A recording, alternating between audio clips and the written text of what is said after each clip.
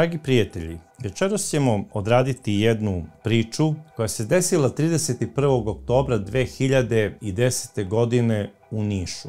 U jednom naselju desio se pravi horor. Jedan mladić, iz samo njemu znanih razloga, ubio je jednu devojku i jednog mladića. To se desilo u naselju Durlan, u ulici Majakovskog broj 91.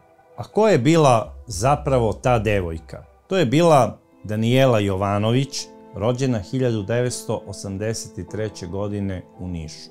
U ovom gradu završila je osnovnu i srednju školu i posle završene srednje škole ona je počela da radi u raznim trgovinskim lancima kao prodavačica i aranžerka. Bila je, slobodno mogu reći, jedan od boljih radnika gde god je radila. Svaki posao je prihvatala savesno i bila je vrlo pedantna i tačna. Uvek je dolazila na vreme na posao, bila je vrlo ljubazna, uvek nasmejana i bila je prelepa devojka. Danijela je živela u stanu sa ocem Slavoljubom i bratom Bojanom. U kraju gde je odrastala svi je pamte kao dobru drugaricu, kao nasmejanu devojku i uvek veselu i spremnu za šalu. Imala je puno svojih drugarica i prijateljica.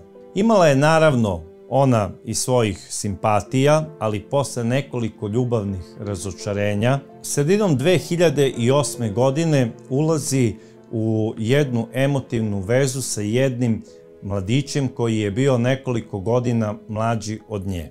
Po meni vrlo nesmotreno i neoprezno. Ovaj dečko se zvao Marko Jovanović, koji je rođen 1989. godine u Nišu, gde je završio osnovnu i srednju školu.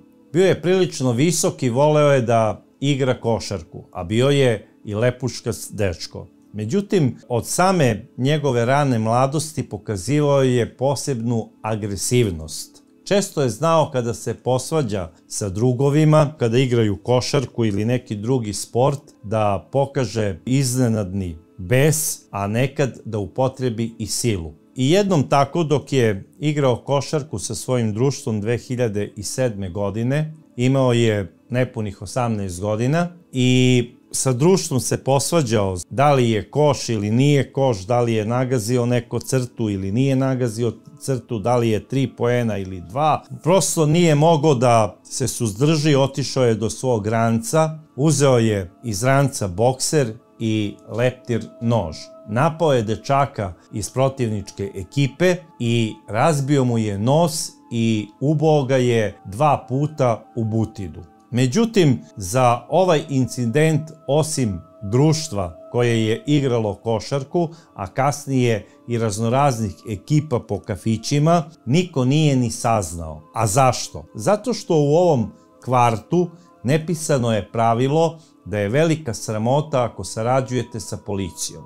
To je kao neki kvart gde žive neki mangupi iz Niša i koji je sada glavni regrutni centar za mladiće koji odlaze na privremeni rad u Švajcarskoj, Skandinaviji i drugim zapadnoevropskim zemljama, radeći za neke preduzimače iz Niša. Šta konkretno ovi momci rade u zapadnoj Evropi i po čemu su postali poznati, ja ne bi sada o tome, i da li oni sada tamo mešaju malter, kreč ili neke druge supstance sličnih boja. O tome bolje zna niška policija, a bogami i Interpol. Znači, zakon omerte je odlučio da se o ovom događaju ne priča tamo gde treba, već samo u krugovima mangupa. Tako da svi u kraju su znali da je Marko Jovanović vrlo agresivan. Međutim, mladi Mare počinje da se zabavlja sa 6 godina starijom i prelepom Danijelom. Najverovatnije on to doživeo kao mangupski uspeh. Imao je devojku koja je prelepa, koja je u radnom odnosu i koja umesto njega plati piće u kafiću. On se osjećao kao pravi baja. To je često znao da govori i po picerijama gde se kretao. Naravno, meni su sve ovo ispričali određeni momci iz Niša, kojima naravno ime iz određenih razloga neću spominjati. Oni su Mareta i Danijelu viđali po kafićima, po picerijama i svi su se pitali zašto Danijela uopšte je sebi dozvolila da se zabavlja sa Maretom. Jer ceo Durlan je znao da je on agresivan, da je sklon patološkoj ljubomori, da je narcisoidan. On jeste visok i lep dečko, ali je vrlo eksplozivan. I svi su znali da, kao i mnogi momci iz ovog naselja Durlan, stalno sa sobom nosi nešto od oružja. A u njegovom slučaju to je uvek bio lovački nož ili leptir nož. Bokser nije smatrao oružjem. To se podrazumevalo da stalno ima kod sebe i po potrebi je znao da neretko nekom razbije nos. I prosto se pitam kako to nije znala Danijela i kako to nije saznao njen otac Slavoljub, a posebno brat Bojan, koji je otprilike i generacija kao mladi Marko. Naravno, njegovu agresivnost su znali svi dečaci iz kraja i neko je morao to da prenese Danijeli. Sad, zašto je ona njega tolerisala, ja to sada ne bi da komentarišem, ali ta veza je funkcionisala punih 1,5 godinu. Ta veza je prvih 1 godinu dana bila idilična, a onda je došlo do nagle promene u Markovom ponašanju. Zapravo, kada su neke žurke u pitanju i kada neko od starih prijatelja priđe Danijeli i počne razgovor s njom, Marko je bio agresivan. A po izjavi njenog brata Bojana, neretko je znao i da ustane i da kaže šta ti u stvari hoćeš i šta ti imaš prava da pitaš moju devojku. Marko je to tačno znao kome je mogao da kaže, jer da se radilo o nekom žešćem momku iz tog kvarta, sigurno bi ćutao kao mali miš. On je tačno znao prema kome može da bude agresivan i na koga može da iskali svoj bes.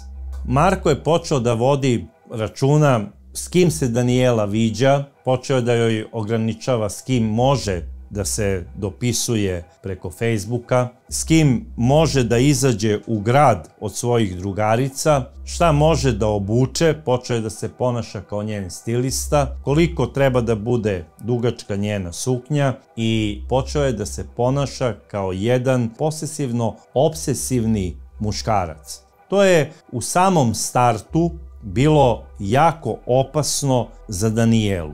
Zašto ona to odmah nije prijavila policiji, ja to stvarno ne znam, ali ona početkom 2010. godine donosi odluku da sa Markom prekine vezu. I negde oko dana zaljubljenih 2010. godine ona nije htela da primi poklon od Marka, rekla mu je da raskidaju vezu. On je bio jako besan, prosto je poludeo, otišao je i rekao je o tome ćemo tek da pričamo. Posle nekoliko dana on je Danijeli na sred ulice stavio nož pod grlo. To je izjava njenog oca Slavoljuba da se to desilo. Ja sada ne znam da li postoji u policiji prijava da je Marko izvadio nož i stavio Danijeli nož pod grlo. Zašto njen otac, posle prijave koju je bio dužan kao otac da da policiji, nije otišao u sud i tužilaštvu da podnese krivičnu prijavu protiv Marka Jovanovića? Jer pretnja nožem je krivično delo koje se smatra napadom na nečiji život i zato je predviđena krivična sankcija. Da li postoji uopšte neka prijava u vezi ovog incidenta ili ne znam kako da ga nazovem, ja to sada sa sigurnošću ne mogu da tvrdim. To je izjava njenog oca. Kasnije, 3. marta, nasred ulice, blizu autopijace, to je maltene najstroži centar Niša, susreću se Marko i Danijelin otac Slavoljub. I posle kraće rasprave između njih dvojice, Marko vadi bokser i udara ga posred nosa i razbija mu nos. Nanosi mu teške telesne povrede, od kojih je ovaj čovjek pao na ulicu. Zašto sada Slavoljub ne zove hitnu pomoć, iz iste ne uzima izveštaj o teškim telesnim povredama i ne podnosi krivičnu prijavu protiv Marka Jovanovića za nasilničko ponašanje? Jer da je hitna pomoć obavestila policiju grada Niša da imaju pacijenta koji je pretučen nasred ulice, oni bi morali da postupe po službenoj dužnosti. Ja uopšte ne znam da li je Danijelin otac Slavoljub ovaj događaj prijavio policiji ili nije. Ako nije, pitam se zašto nije. Da li je on osjećao veliki strah od Marka Jovanovića? Da li je možda osjećao strah od neke osobe za koju je pretpostavljao da štiti možda Marka Jovanovića? Ja to sada ne znam. Ali znam kako bi ja postupio da se meni, ne daj Bože, tako nešto desilo. A da ne govorim o situaciji da je neko stavio nož pod grlo nekom mom ko mi je jako drag. Pitanje je šta bi bilo sa tim nožem i gdje bi on završio. Od tog događaja za porodicu Danijele Jovanović nastaje pravi pakao. Njen bivši dečko počinje da je proganja. Marko Jovanović odlazi i do firme gdje radi Danijela, u Intereksu. Međutim, prilikom samog ulaska bio je prilično drzak i bezobrazan i obezbeđenje ga je sprečilo da uđe. Šta više, upotrebili su i silu i izbacili su Marka Jovanovića napolje. I tu se pitam sada zašto obezbeđenje nije pozvalo i policiju. I sada, posle svega toga, otac odlazi i daje nekoliko prijava policijskoj stanici grada Niša. Da ih Marko Jovanović uznemirava, da preti telefonom njegovoj ćerki Danijeli, da je prati, da iz straha Slavoljub ne sme da pusti svoju mezimicu da šeta ulicom sama, da ide, znači, sa distance, a da ona to i ne zna, dok odlazi na posao ili je čeka dok se ona vraća sa posla, jer Slavoljub je u međuvremenu ostao posle dugo godina rada u elektronskoj industriji Niš bez posla i sada je, naravno, kao penzioner brinuo o svojoj deci i trudio se da na neki način im obezbedi zaštitu. Međutim, da li je on to radio na pravi način ili je mislio da radi na pravi način, ja to sada baš i nisam siguran, jer nekako imam utisak da sve to što je radio, radio je pod nekom tenzijom i strahom od Danijelinog bivšeg dečka Marka. Ne znam iz kog razloga. Sada, većina nas muškaraca ima pogrešan stav i razmišljanje kada ga ostavi neka žena. Prvo šta pomisli, ostavila me je zato što je našla nekog drugog baju, koji je bolji od mene, koji ima bolji auto, koji ima deblji novčanik, koji joj obećava kule i gradove. I sada ja sam ispao rogonja i magarac i moram to da rešim na svoj način. I od svih normalnih načina biram način hajdučije. To je naš balkanski mentalitet. I mladi Marko ubeđen je da ga je Danijela ostavila zbog nekog frajera, odnosno zbog nekog novog dečka, što apsolutno nije bilo istinito. Međutim, on je ubeđen da je tako. A ne razmišlja o tome da li je možda on sa svojim ponašanjem zapravo pravi razlog raskida veze. I ne razmišlja da je on svojom ljubomorom oterao zapravo tu devojku od sebe. Ne, on je ubeđen, ona ima novog dečka i to nekog lepog, malte neko Alen Delon. Jer ako je mene ovako lepog ostavila, mogu da zamislim tek koliko je lep on. I bio je čak i ubeđen da je on možda i mlađi od njega. Ne znam zašto, ali tako se priča o Nišu. Da je on govorio nekim svojim prijateljima, ja sumnjam da me ona vara sa nekim klincem. Ne znam otkud njemu ideja da bi sada Danijela počela možda neku vezu sa tamo nekim srednjoškolcem koji igra basket ispred 5. gimnazije. Prosto ne mogu da verujem. Međutim, to je on uvrteo u svom mozgu. Zašto nije počeo da razmišlja na neki drugi način? Stani, ajde da promenim sebe, hajde da porazgovaram sa njom na neki normalan način. Pa ona je mene predstavila svome ocu, svome bratu i rekla je, ovo je moj novi dečko. Mene su ti ljudi bili prihvatili. A ja sam njenog oca udario bokserom. Umesto da sam tada rekao, čika Slavoljube, ajdemo na piće,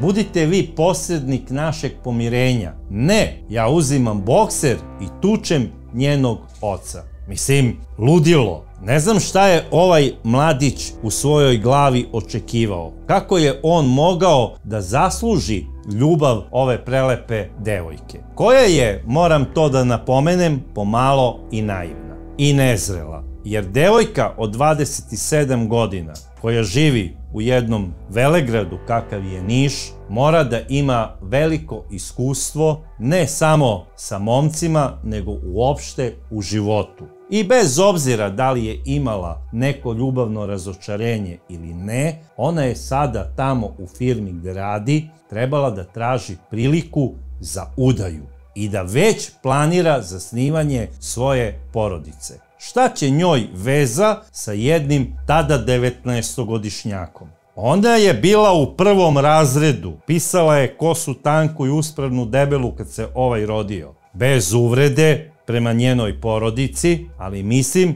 da se pokojna Danijela u ovom slučaju ponela sasvim nezrelo. Ja razumem da je ušla u vezu sa 10 godina starijim muškarcem. To je po meni okej priča. Znači, uspešan čovek, završio možda neki fakultet ili ima neku građevinsku firmu ili možda vozi kamion u gradskoj čistoći. Nebitno je, ali zarađuje platu. Sutra treba da dođu deca, da deca treba da imaju sigurno zdravstveno osiguranje. Porodica mora da ima sigurna primanja, a ne da ona tamo sponzoriše nekog žutokljunca po niškim picerijama i da mangupi po Durlanu pričaju, vidi ga ovaj, kako su ga zvali, Mare Pritka, zato što je visok, našao stariju sponzorku i ona ga finansira. Mislim čak i ove patike koje je kupio sad, da mu je to ona kupila. Jer one su skupe, garantovano je to uzela ona na rate, na čekove i tome slično. Momci od jednog soka naprave patike, parfem, sat i ko zna šta sve. A na kraju krajeva, ko zna šta se on sve hvalio. Dečko koji je spreman da na običnoj košarkaškoj utakmici izvadi leptir nož i bokser da bi rešio da li je neko stao na crtu i da li je koš trica ili dvojka, je po meni apsolutno nezrela i nenormalna osoba. I kada sada jedna starija devojka uđe sa njim u vezu, to je već pod znakom pitanja. Da je on neku klinku maznuo koja ima 15-16 godina, a on 19, ja bih rekao to je neka mala uspaljenica koja se loži na te siledžije zato što nema iskustva. Vidjet ću je za 3 godine kad bude punoletna kako će razmišljati o toj vezi. A ovde imamo devojku od 27 godina koja je iz časne i ugledne porodice, čiji je otac godinama časno radio u elektronskoj industriji Niš i bio cenjeni radnik. Ima brata koji je lep ko Apolon, koji ima prelepu devojku. Ona već 7 godina sebe izdržava radeći, ima svoje osiguranje i svoju platu.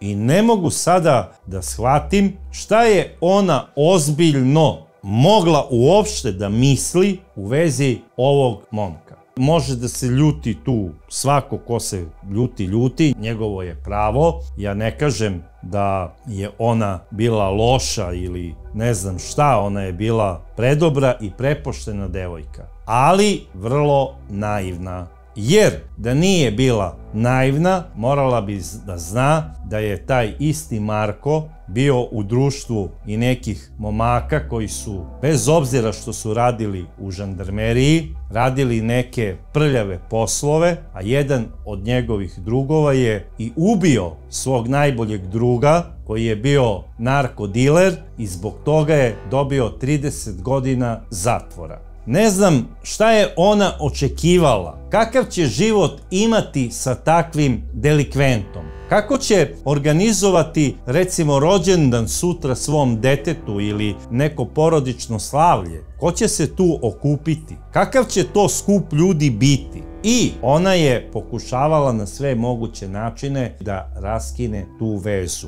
Međutim, on je bio uporan u tome da je ona njegova devojka, dolazio je i u njen stan, zvonio, svađao se, a da ne napominjem više da je imala dobar primjer i sa estrade. Kako se takve veze završavaju? Upravo te godine, 16. marta, ubijena je Ksenija Pajčin u svom stanu od ruke svog voljenog dečka koji je bio 10 godina mlađi od nje i koji je zapravo i bio godište Marka Jovanovića. I mnoge drugarice su joj i govorile: Danijela, vidi šta se desilo Kseniji. Jednoj Kseniji.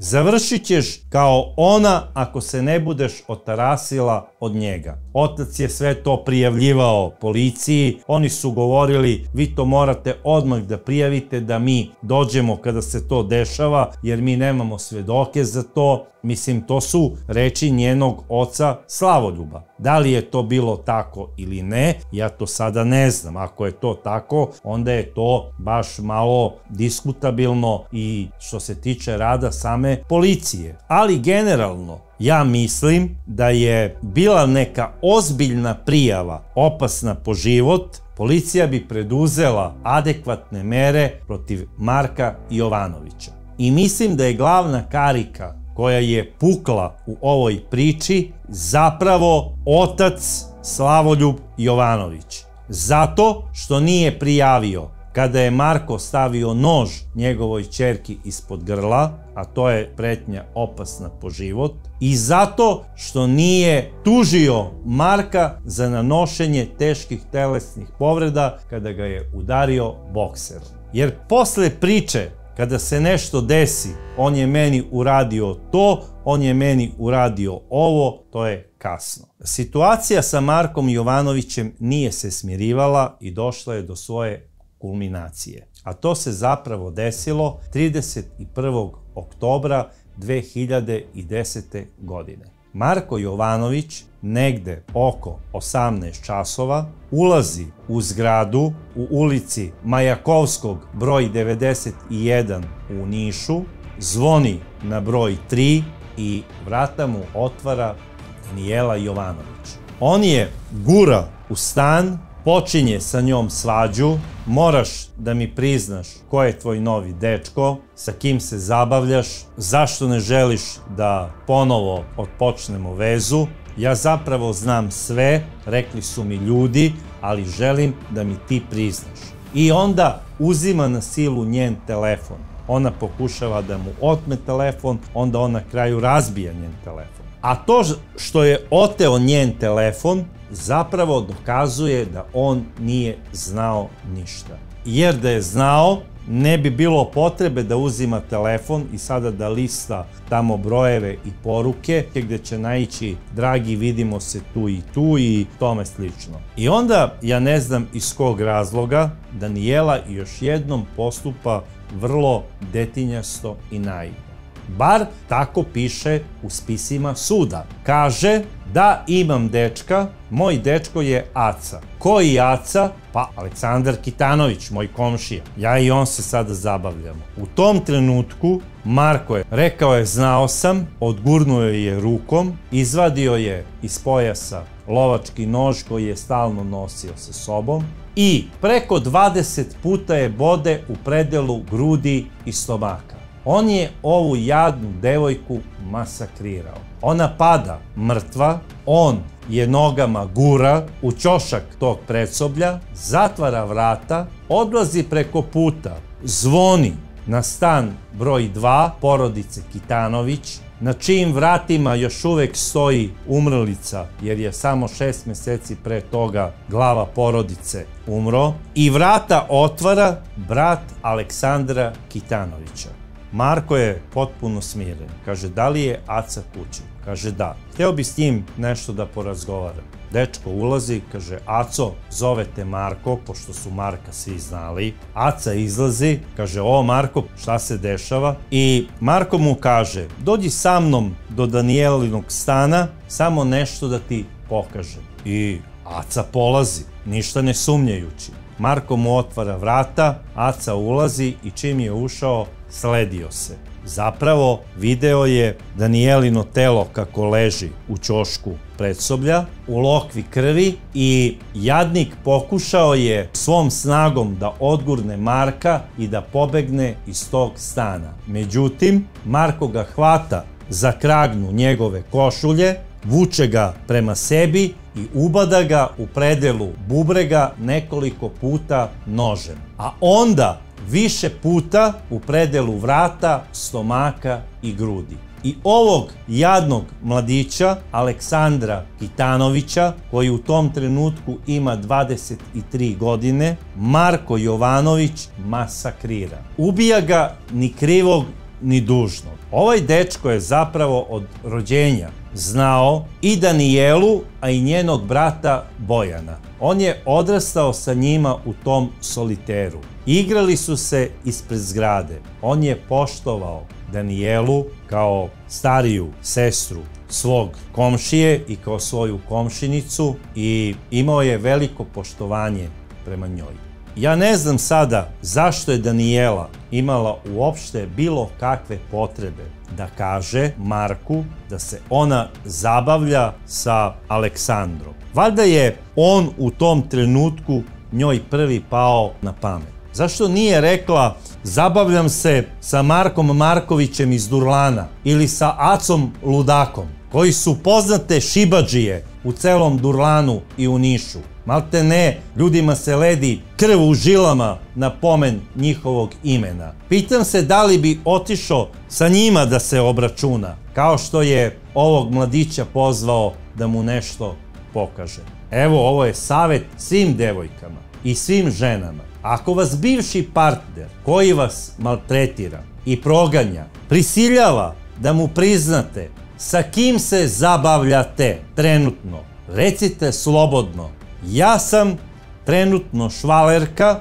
komandira policijske stanice u gradu gde živite.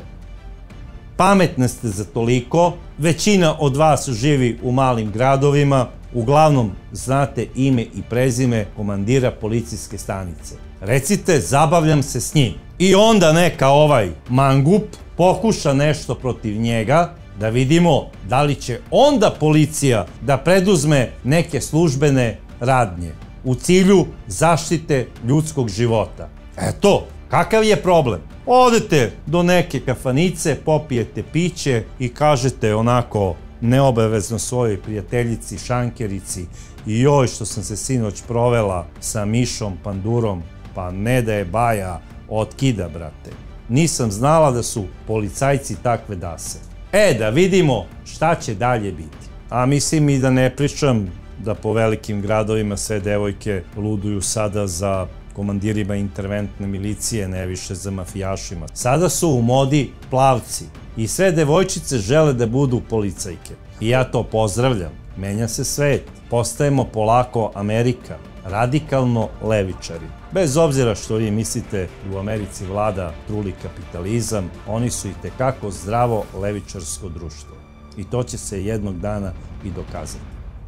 Ali da se sada vratimo na ovog niškog delikventa, šta je on uradio? Kada je ubio ovog nesrećnog mladića Acu, on uzima telefon i ne zove naravno hitnu pomoć, nego preko aplikacije naručuje taksi. Izlazi iz zgrade i neke žene koje su bile u tom trenutku ispred zgrade vide kako visoki mladić, koga znaju iz viđenja, skida svoju jaknu, izvrće je naopačke i oblači je ponovo. Kažu, vidite kakva je ovo moda, kod mladih sada nose jakne naopako. sve nam je krenulo naopako. U tom trenutku stiže taksi i dok Marko seda na zadnje sedište, sa prvog sprata zgrade broja 91 čuju se jauci i zapomaganje. Acina majka i brat su videli šta se desilo njihovom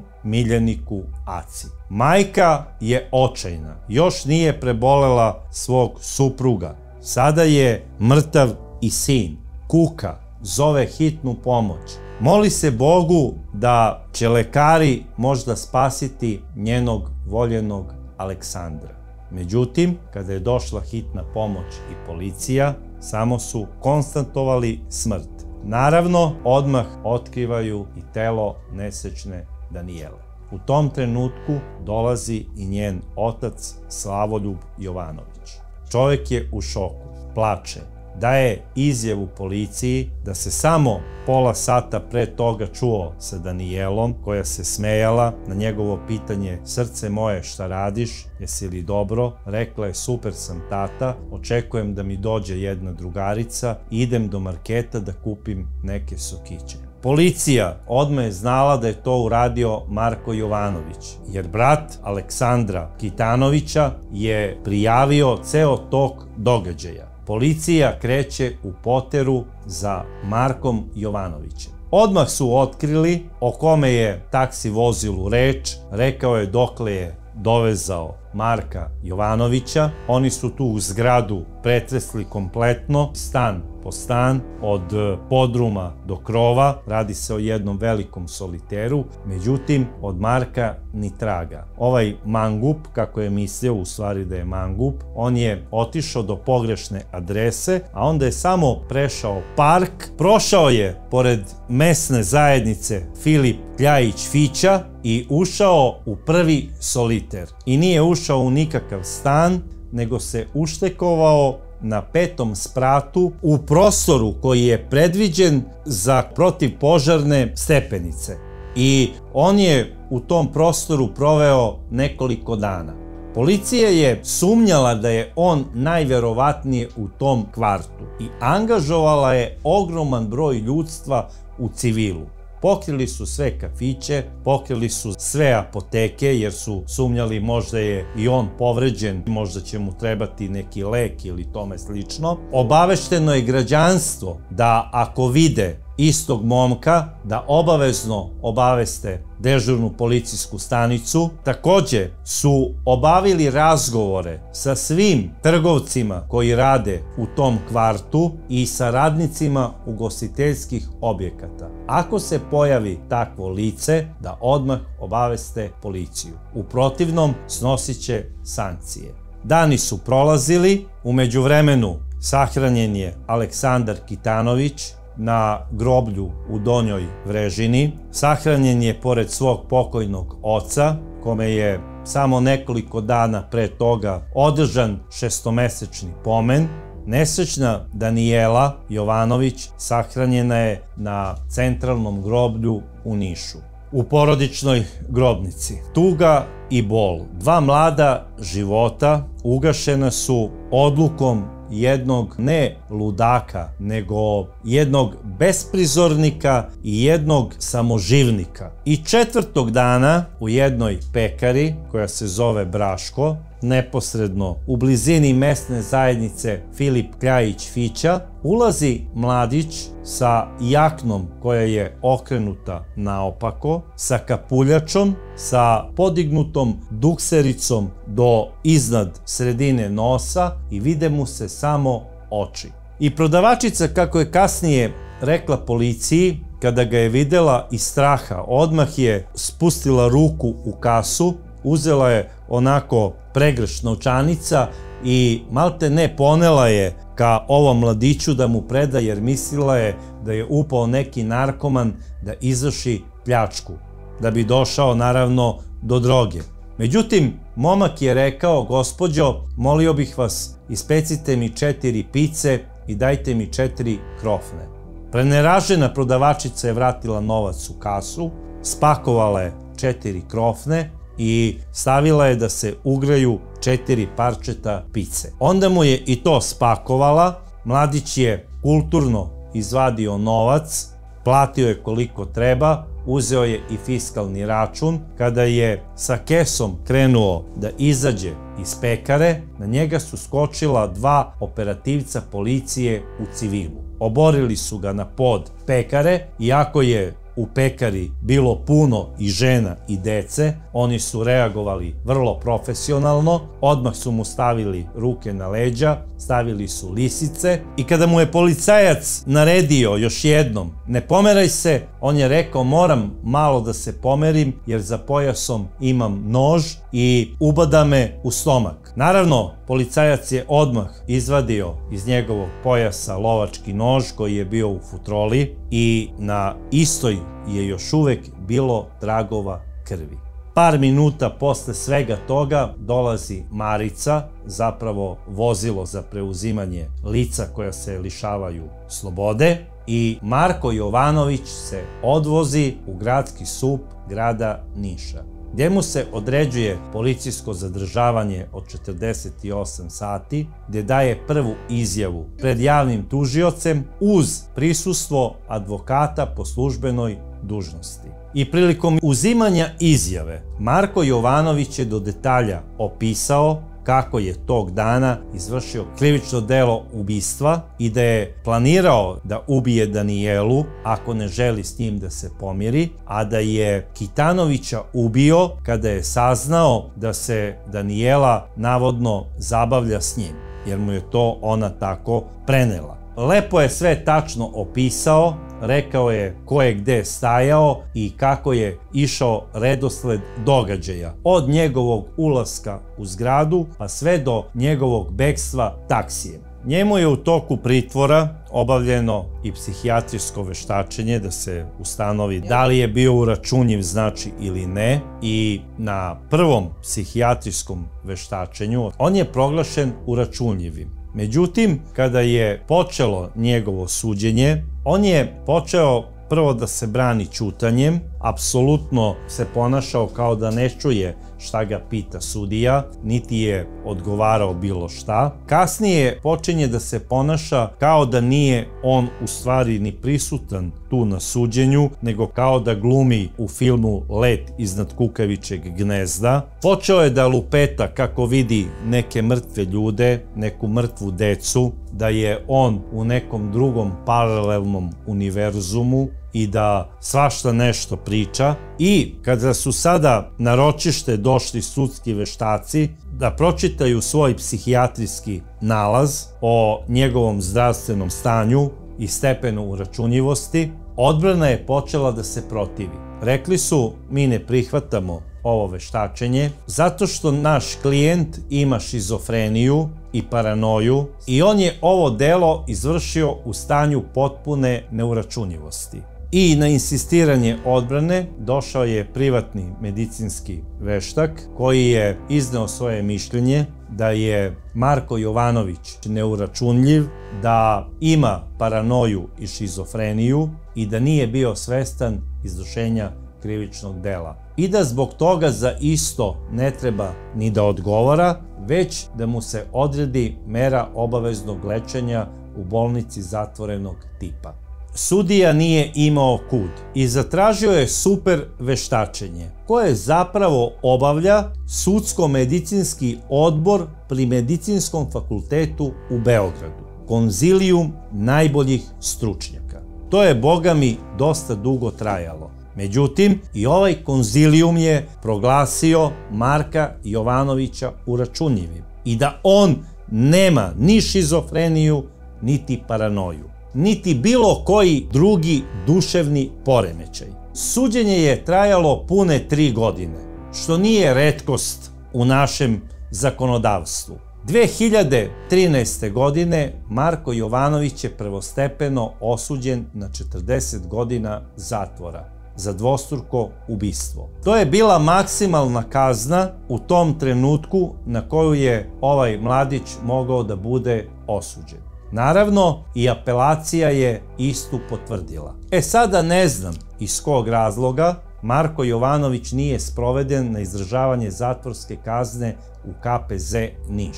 jer je po uredbi iz 2008. godine po mestu prebivališta tačno raspoređeno ko gde ide da izdržava zatvorsku kaznu u KPZ-ima. Marko umesto KPZ-a Niš prebacuje se u mnogo dalju Sremsku Mitrovicu, što je samo slučaj kada je procena bezbednostnih struktura takva da je njemu u određenom KPZ-u iz nekih razloga ugrožen život. Zašto je bila ta procena? Stručnjaka bezbednosti KPZ-a Niš, ja to sada ne znam, ali Marko je prebačen na izdržavanje kazne u Sremsku Mitrovicu. Stavljen je u najstroži izolacioni blok. Međutim, stručnjaci su i tamo procenili da je najbezbednije za ovog zatvorenika da bude upućen u najstroži srbijanski zatvor, a to je KPZ Padinska skela. I on je tamo i prebačen. 2014. godine Marko Jovanović postaje štićenik KPZ-a Padinska skela. U ovom zatvoru stavljaju ga na blok gde isključivo robijaju zatvorenici kojima je kazna 30 i više godina. U toj sredini Marko se baš nešto i nije najbolje snašao. Počinje da bude navodno maltretiran od svojih cimera. Nekoliko puta mu je menjana ćelija, jer zatvorenici koji su bili osuđeni za ubistva u nekim mafijaškim obračunima nisu hteli da robijaju sa čovekom koji je ubio ženu. I onda su našli po njihovom bezbednosnom izboru i proceni da je najbolje da robija sa jednim zatvorenikom koji je isto bio u zatvoru zbog ubistva muškarca i žene, a to je bio Ramiz Šarić.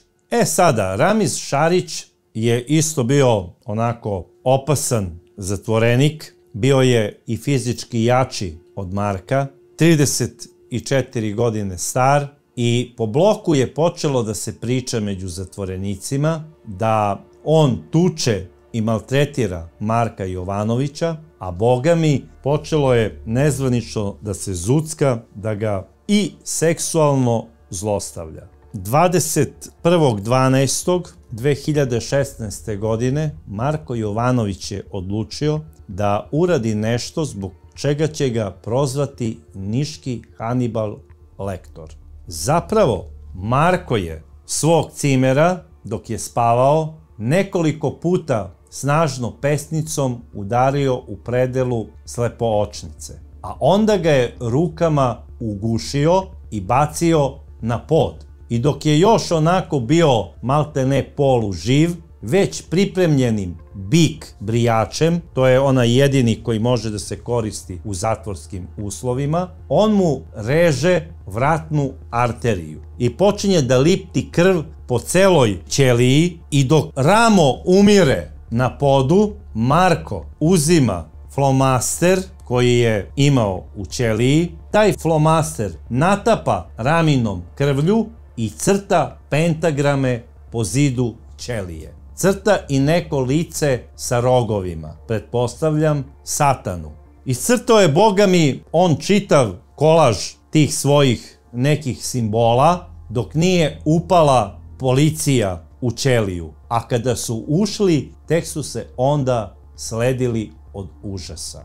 Primetili su da se nad mrtvim telom Ramiza Šarića nalazi Marko Jovanović, koji je sav isto krvav, kome iz usta curi krv kao grofu Drakuli, i videli su da lice Ramiza Šarića nema levu jagodicu iznad obraza, zato što je neko odgrizao, a to je naravno Marko Jovanović. Takođe nije imao levo uvo i desno do pola, jer je Marko Jovanović iste uši odgrizao i pojeo. I kasnije, kako je sam izjavio, planirao je da pojede njegovo srce i jetru. Međutim, sprečila ga je u tome policija. Za ovaj šokantni događaj koji se desio i ovo krivično delo ubistva u zatvorskoj ćeliji KPZ-a